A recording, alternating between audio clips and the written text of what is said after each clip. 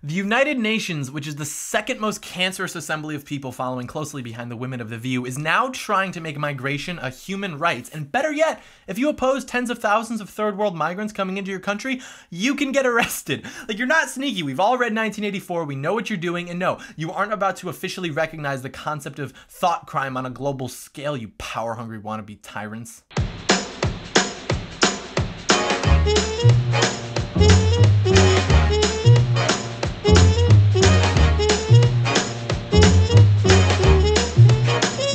John Doyle in. Heck off, Commie. Hello there, pals and gals. Welcome as always to Heck Off Commie. As I stated in my intro, the United Nations is once again proving itself to just be the absolute worst. I don't know why anyone takes them seriously. So there's this thing called the UN Migration Pact, and Trump actually made America the first country to withdraw from it, and it seeks to make migration a human right. It will also criminalize speech that is anti-migrants and will give governments the authority to shut down media outlets that oppose migration. Let me repeat that. It will allow the government to shut down media outlets that oppose the importation of hundreds of thousands of third world migrants. I challenge you to find me something more Orwellian than that. It's absolutely insane. Take a look at this guy, Marcel de Graaf, explaining it in the European Parliament. And one basic element of this new agreement is the extension of the definition of hate speech. The agreement wants to criminalize migration speech. Criticism of migration will become a criminal offense. And media outlets, and that also concerns you, that give room to criticism of migration can be shut down.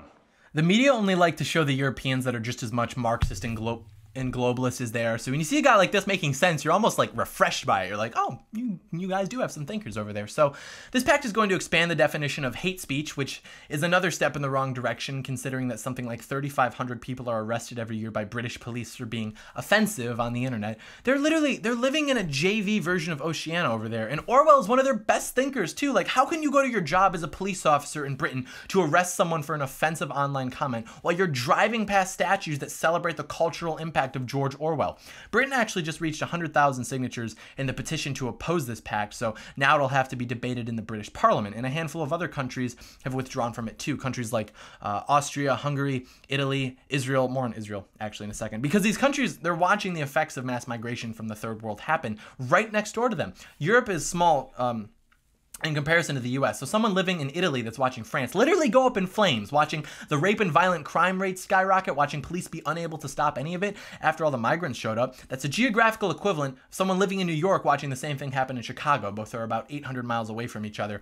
That's the main reason why these radical right-wing parties are becoming so popular in Europe. It would just so happen that those parties oppose migration from the third world. And it would just so happen that after watching their neighboring countries go up in flames, a lot of people are like, yeah, maybe this is not for us to take in these migrants. And, what good does it even do? I mean, if we take in the best the country has to offer, we leave the country with fewer skilled and talented people to improve it. If we take in the worst the country has to offer, well, then there goes our country. Poverty is decreasing rapidly. People's lives are getting better. Do you know how many people there are in the world that would qualify to migrate to a Western country, though?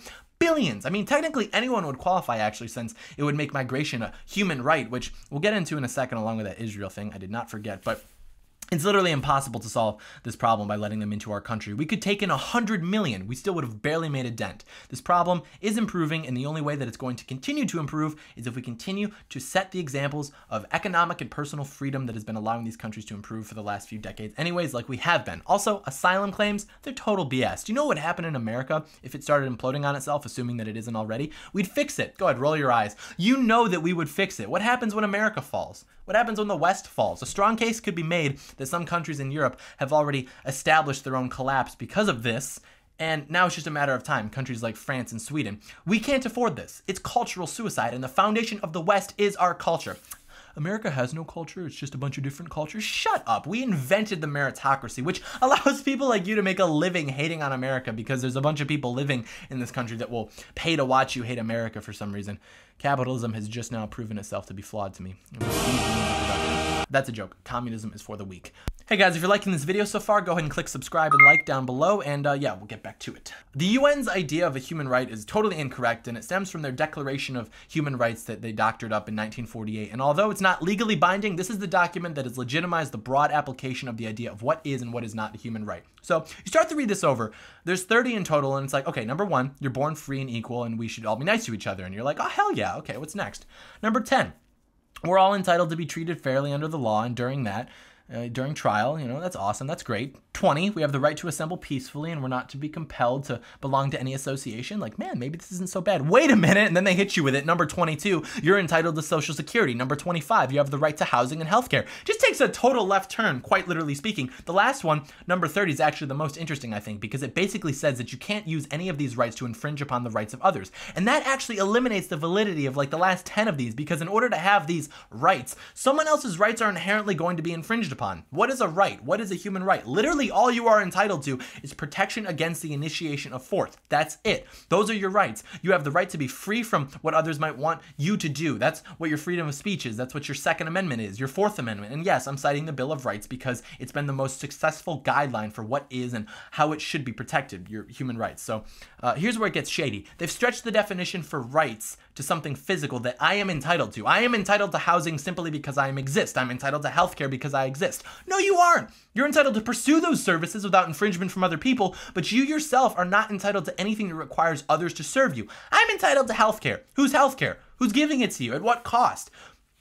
Who's paying the healthcare provider? Healthcare is not a human right because healthcare is a commodity. And when you use the stupid UN declaration on what human rights are, despite it literally saying that it shouldn't be used as a template for the state to infringe on others, you are now forcing doctors to serve you at the discretion of the state or face consequences. What does that do? Removes the incentive for people to become doctors. Now what happens? You've got a bunch of people entitled to state guaranteed healthcare and fewer doctors to serve them. Then what happens? You've got 3.4 million Brits on medical wait lists. You've got 52,000 Canadians fleeing to the US for treatment because they don't want to be on a waiting list. You've got the state deciding whether or not you get to live or die, like that baby boy, Charlie Gard, whose parents wanted to have him treated in the United States for his life-threatening disease, but the state decided against it. They also decided that he was suffering too much to be kept alive, so they withdrew his life support after the parents were finally defeated. Tragic. That's what rationing does. So, Israel.